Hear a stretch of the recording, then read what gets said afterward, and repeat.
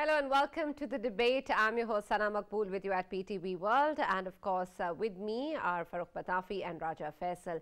We're going to be taking a look at something really special that happened today. Earlier, both me and Farrukh took the interview of the Prime Minister of Pakistan, and we spoke to him regarding the 15-month long term that has just passed by and the kind of challenges that it posed, and of course how his leadership dealt with all of them and brought the country where it is today. So we're going to be taking a look back at this 15-month time period and see where the government stands today and the kind of direction that now has been set moving forward as the caretaker setup takes over. So before we start our discussion, we're going to be taking a look at this particular interview and what the Prime Minister had to say. Hello, I'm Sana Maqbool from BTV World, and with me is Farrukh Pitafi. Today we're going to be talking about the 488 days long unique term that of course saw many challenges that the country has had to face, and we will be talking about this with the leadership of the country, the Prime Minister of Pakistan. Thank you very much, Mr. Shahbaz Sharif, for giving us the opportunity. Mr. Prime Minister, I want to ask you, with reference to the term that you've led, it has been very unique and there have been many tough decisions that you've had to take. I want to know two things. As a leader, how did you take your team along to support these difficult decisions, many of which were against political interests, like you've mentioned before? And secondly, as a Prime Minister of the country, is there anything that this term has taught you that perhaps that you didn't know before about running the country? Yeah, thank you very much. I think this has been my stint, which was filled with challenges which I had never come across in my lifetime, never. Challenges of sorts, inflation, economy, floods, devastating floods. Then, of course, our exports, our foreign relations, all these areas were brutally damaged by the previous government. And it was an uphill task, first to grasp and understand the depth of these problems, and then repair and recover from these very serious blows committed by the previous government to the state of Pakistan.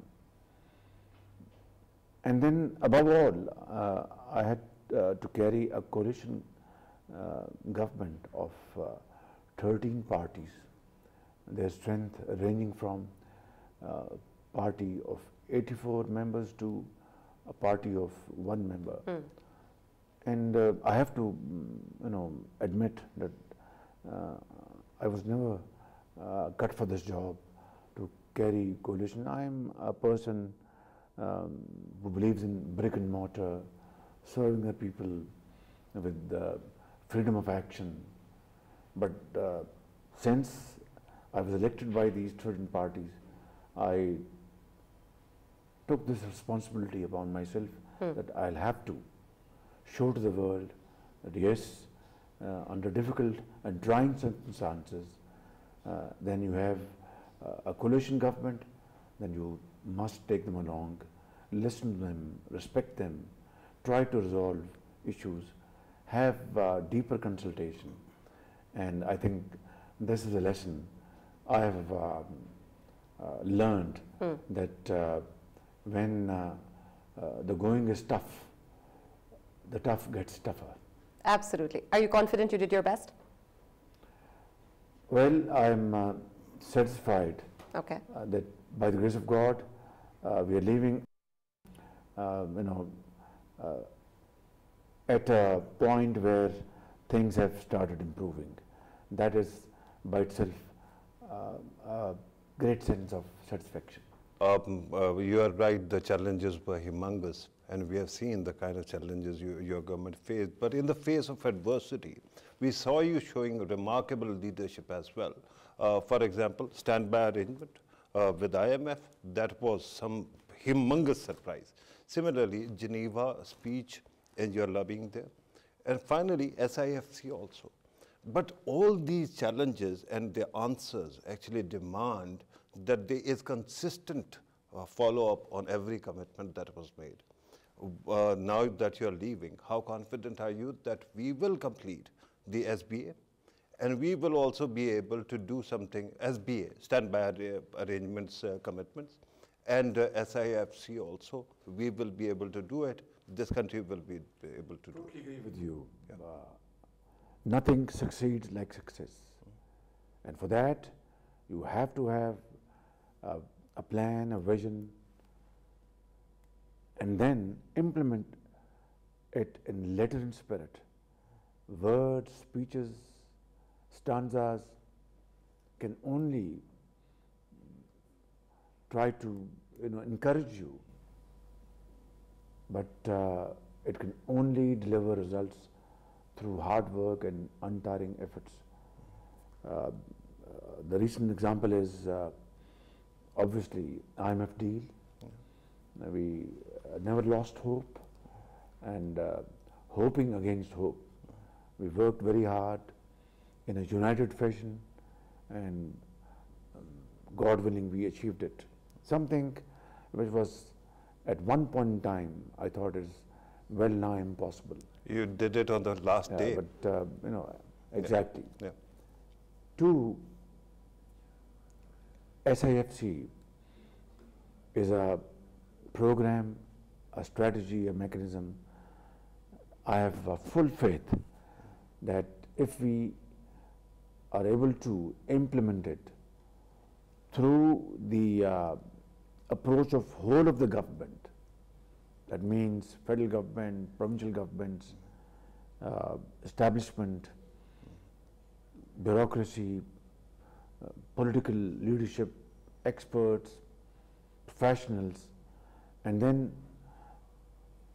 put our whole effort into it through sincerity of purpose, believe me, we will turn around our economy in the next few years. But again, as I said, it requires leadership by example, it requires untiring efforts, sacrifice, sweat and blood. Without this, we'll not achieve anything. And I have no doubts that this time it will happen. Right. Regarding turning around the economy, I wanted to actually talk about the geoeconomics, age of geoeconomics, right? At this moment, we are talking about connectivity and working with the region. Recently, you made a statement regarding India also, that Pakistan will be ready to reciprocate any peace gesture. Now, the question is that we have been hearing this repeatedly coming from our side.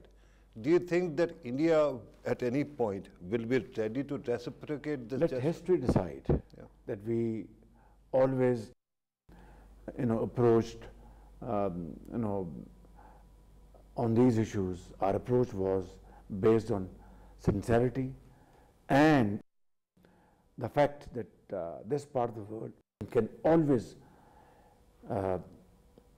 live in peace if we resolve our issues and move forward. That is my belief and article of faith with me. But it takes two to tango. If India doesn't respond positively, then so be it.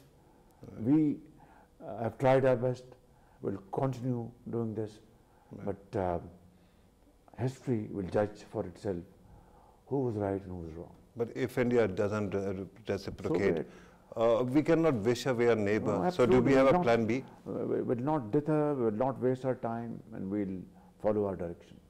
Thank you very much, Prime Minister, for your precious time, and thank you very much for your views. Viewers, you have listened to the Prime Minister's interview. Of course, while this government's term comes to an end, the journey of democracy will continue, and we will keep on bringing you latest news and views as they happen. Thank you very much for watching. Take care.